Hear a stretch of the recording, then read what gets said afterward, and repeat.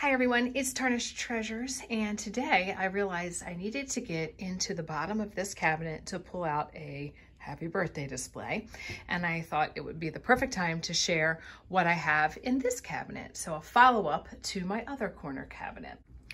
On the outside of the cabinet, I always like to hang something on the knob. It's just like a built-in display area, and you can change it out for the seasons and holidays.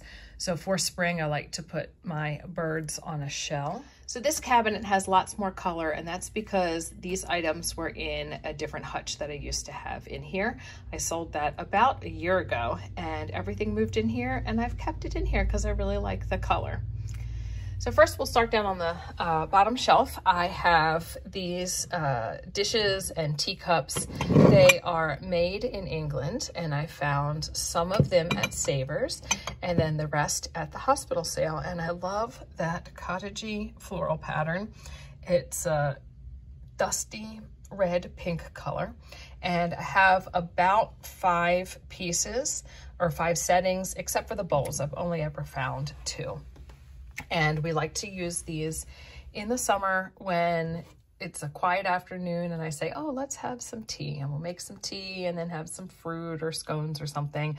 And it's just the perfect little set. Teapot here, and this is very nice because it has the built-in strainer, and I found that at my church. Also mixed in here are a few Emma Bridgewater pieces. I found those at Savers, and I always loved this pattern because of my friend. And it just says like English breakfast and tea, coffee, just the words. And I have a mug as well. This teacup was also found at church this past year. I love ceramic oranges. I love orange blossom. I like to stack dishes, and I like florals. There are no markings on it, but I love that color. It's a green blue. I also have my collection of cranberry glass in here, just picked up here and there. Maybe this is called coin dot. I don't know, because it has those opalescent dots on it. And then because I've got so much stuff in here, we just have to stack and pile. So I've got a little set of salt and pepper shakers in here. In the back, I have this piece, and my friend is the one who taught me about Heisey glass, and this is marked with the diamond. I believe I paid about $14 for this at an antique store, and it has engravings on it that are just beautiful. Guessing it's a candy dish with the lid. And in it, I have a lot of my mother of pearl handled pieces. This one here, well, actually that piece has a monogram, and the piece in the front here has a very delicate monogram. Onto the next shelf, I have some more salt and pepper shakers, and I love the shakers that have holes that are little stars. And one of these pairs, I believe it's this pair, was the pair that started off this little collection. I found them at a yard sale. The lady lived close, and all summer long she had sales. Her things were excellent prices. A lot of the things belonged to her grandmother, and she was moving to Hawaii, so she really had to sell it all. These were picked up at an estate sale on the last day. Little salts, frosted pink, and there's a set of 4. I'm just using one as a little riser, and then in that I put a mother of pearl spoon. This was found for $1 at a local flea market at a church. The lady said she used to put roses in it, and I'm just a sucker for clear glass with engravings and carvings. And up here, I use that to display some more of my mother of pearl handled pieces. We've got a candlewick cake plate holding this amazing planter. This was from church as well, and I've seen a photograph, and I will insert a picture of some soup tureens. Now, I don't think it's not a tureen, but it's kind of got a similar shape. Red transferware stacked up. Oh my goodness, they are gorgeous, and that would be fun to do something like that in here. I also have some more pearl pieces that I picked up thrifting, and then just some real delicate linen napkins that have some monograms. And these are pretty delicate, so that's why they're in here more for display than use. Some more salt and pepper shakers, and then these I got from Picasso Cat, Kathy on YouTube. I've always wanted a set of these. I believe my grandmother had some, and they were just adorable. So she was selling them. They are in pristine condition, and I like them in here with my other teacups and just the sweetness of them. Here are some, I think it's the like fork and knife set. They're both Tiffany & Company. I found one set at the, I think Trinkets and Treasures sale. Half price day, wasn't too bad, maybe about $12 or so. It was this set, and they're monogrammed. I just could not believe that they were there and they were that price. And then when COVID happened, everybody was just doing free stuff on their yard, and I'm driving down the street and eagle-eyed me spied these free on the side of the road. Yep, they're Tiffany as well. Next shelf.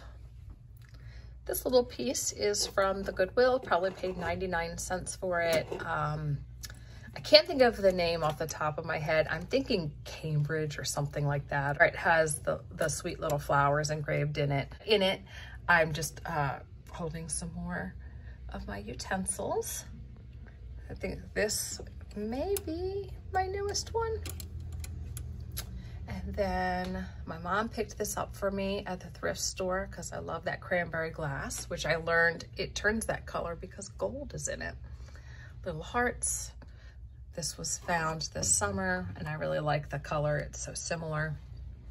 These dishes are from Crate and Barrel, and they're those classic cabbage dishes. You can see they're made in Portugal, so it's probably the same mold and the same maker. What is it, like Bordello Pinero? Some Swarovski crystal candlesticks, found those last June.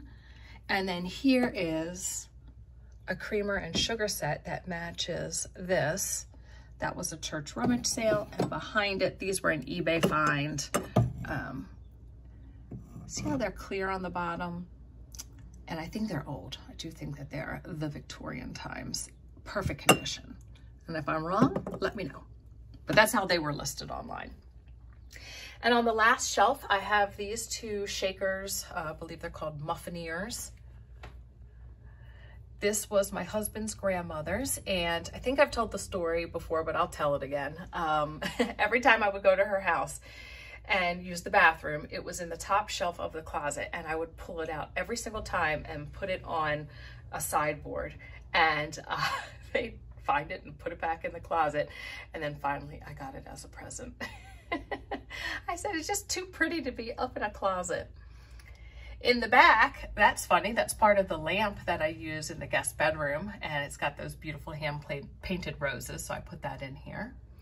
A little teacup from church, and it actually is monogrammed with the C, which is my first initial. These were found at the hospital sale. I need to get that price tag residue off.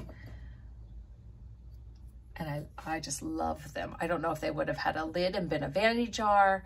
They're kind of large to be salt cellars, so I think that's what they would have been. In the back is another glass, an etched glass piece. It is a syrup dispenser, which I have used when we threw my friend a bridal shower last year. And I got that idea to put things in it at an antique store, my favorite booth. And the utensils in there are brass and green and from France, and I got them in that booth. But the syrup dispenser was not for sale. And then I found one online, and with shipping, it was like $15. It was really close, and it has a sterling lid, so I definitely got a deal on that. And last is this $2 teapot that has this awesome metal cozy. I use it, and I have a copper one in the kitchen. So I hope you enjoyed hearing the little stories, or how much I paid for something, or when I found it. It's kind of funny that I can remember that stuff. And a little sneak peek in the bottom of the cabinet. It is not painted because this was Annie Sloan chalk paint, which is expensive, and I ran out, and I was like, okay, I'm going to paint everything that you can see, and the inside never happened. Just a little collection of things for Valentine's Day. Yeah, I think that's all Valentine's. This I'll pull out in a little bit because I think the colors are beautiful for spring and summer. And this is the birthday stuff I want to get into. And some flower frogs. I have greatly reduced my collection. Yep, when I got rid of the hutch, I had to find a spot for things, and some things had to go. And hopefully whoever got them was very happy to get them. So here is the assemblage that I made for my daughter a long time ago, and I always pull that out for her birthday. And maybe that'll be another video. I know I've shared it before, but I'll share it again, especially if you're new. So thanks for watching, everyone, and I'll see you in another video. Bye.